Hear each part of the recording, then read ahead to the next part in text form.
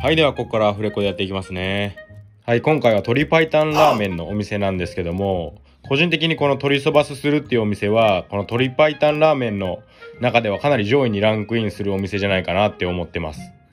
で、場所は丸の内駅の近くにあってですね、この付近には肉うどん三助とか、濃厚中華そば佐藤とか人気のラーメン店が結構ひしめき合ってるんですけど、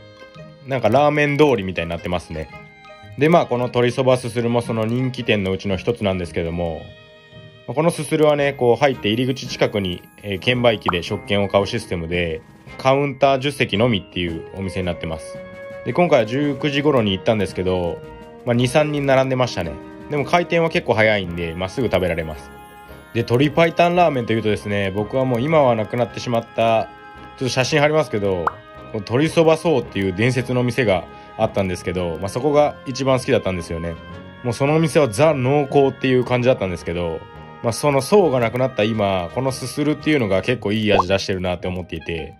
その濃厚さは層ほどではないんですけど、結構濃厚で旨味が強くてかなり美味しいお店です。で、実はこの鶏そばすするってまだ去年オープンしたばっかりなんですけど、その1年足らずで行列のできる店に成長してるんで、それもうなずける美味しさですね。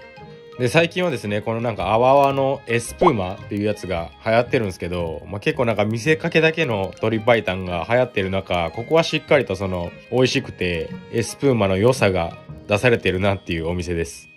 券売機を見ると、その鶏そば以外にも普通の中華そばとかも提供しているみたいなんですけど、やっぱここの店に来たらこのお店の売りである鶏そばを食べるべきだと思います。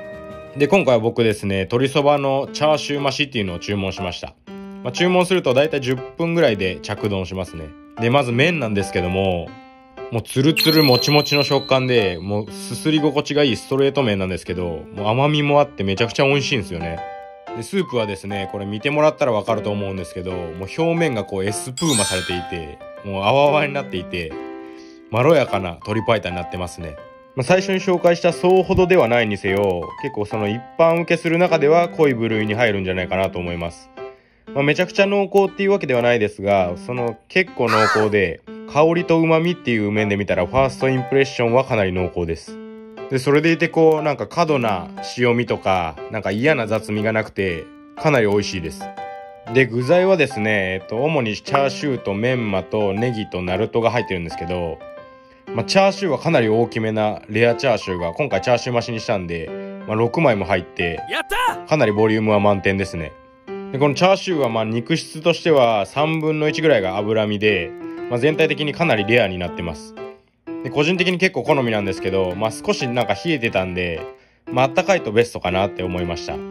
全体的にこのスープとですね、この最後までコシの強さが崩れない喉越しのいい中太麺とのこのバランスがいいですね。麺もこだわってるみたいなんですけど、麺だけが主張しすぎず、見事に調和感を醸し出しているのが印象的でした。